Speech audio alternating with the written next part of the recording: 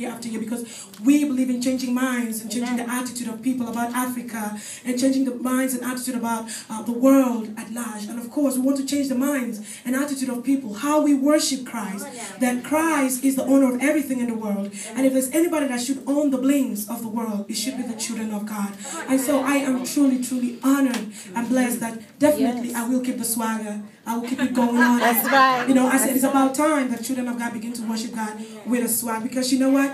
My hope is built on nothing less than Jesus' blood and righteousness. I dare not trust my sweetest frame, but wholly lean on Jesus' name.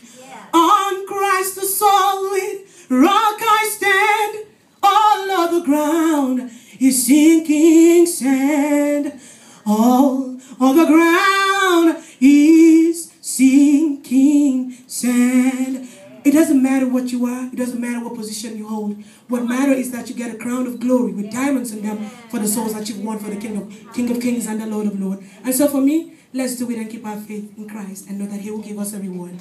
Thank you. Woo!